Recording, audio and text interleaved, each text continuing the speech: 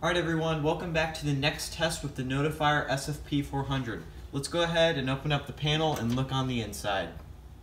So as we can see, we do have a trouble on zone 2. That's just there because I don't have a resistor in that pull station at the moment.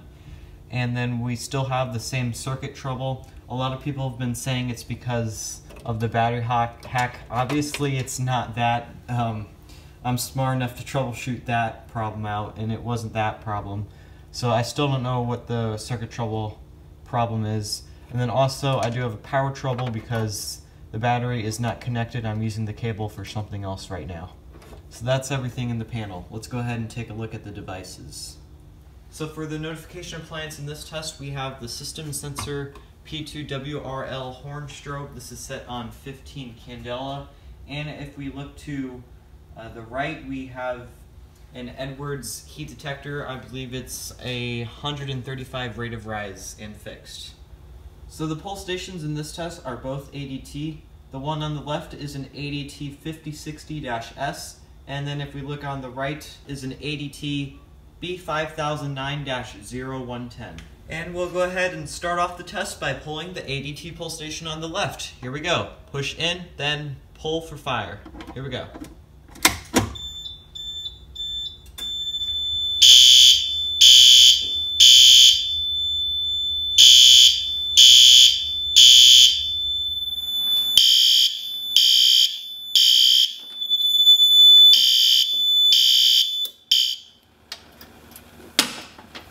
Alright, next on the list, we'll go ahead and test out the heat detector. We'll go ahead and test it by using a lighter. I don't recommend this, so if you do this, just be careful. I'm just going to hold the flame next to it and get this disc warmed up.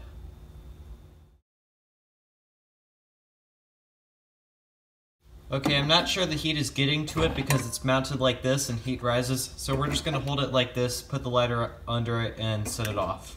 So here we go.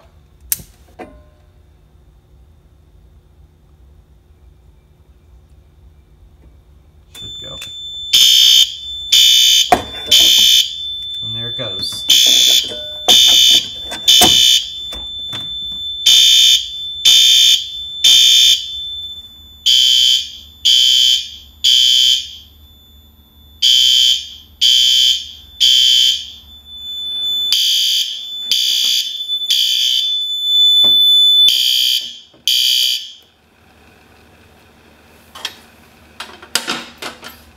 Alright, and to finish off the test, we'll go ahead and activate the ADT pull station on the right. Here we go. In 3, 2, 1.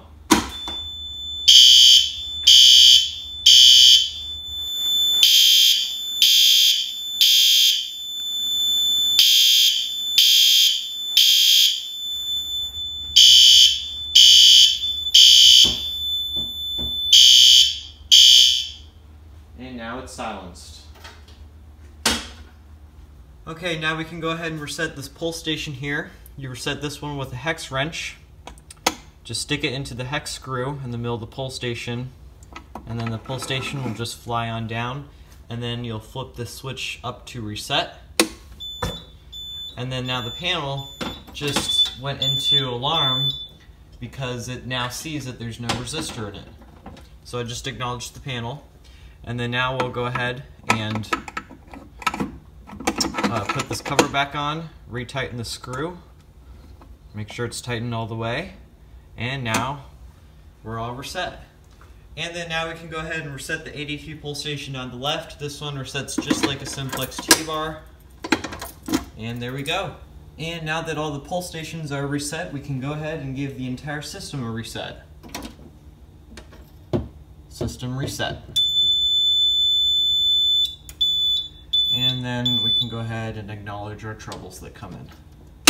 Well guys, that was the system test. Thank you for watching. Please rate, comment, and subscribe, and have a great day.